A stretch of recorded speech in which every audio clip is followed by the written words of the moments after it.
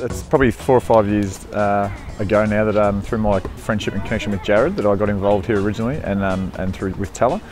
And it started, I'm a school teacher, so it initially started with me just doing holiday clinics and programs at venues such as Loyola, at Bulleen, at Parade College and whatnot. And that extended through me obviously enjoying what I was doing first and foremost, but also into the summer training program, the elite camps as well. So now, and for the last 4 or 5 years I've been involved in all sorts of elements and facets of the program, whether it be just holiday clinics with the kids in their holidays, or the summer training program, or the elite camp as well. So in those 3 different areas and environments of DFS, I've been involved for the last few number of years and love it. It's great. It's a brilliant program.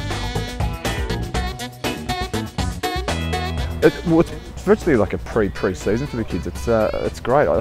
We sort of get together in late October for about 8 weeks and wrap things up by about the first week or 2 of December.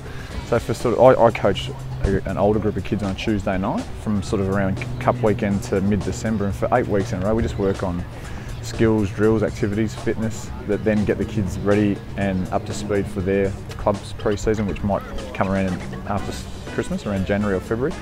And I think there's just so many benefits with the program. Like, firstly, they're with kids that they might play against on the weekend, so they get to know their opponents quite well and their rivals quite well, but also they come here with to the program with kids from their own schools and clubs themselves, and there might be upwards of 30 or 40 kids in any one program. The older groups that I coach start, it's a 6:15 start for an hour and a half, and they just love it.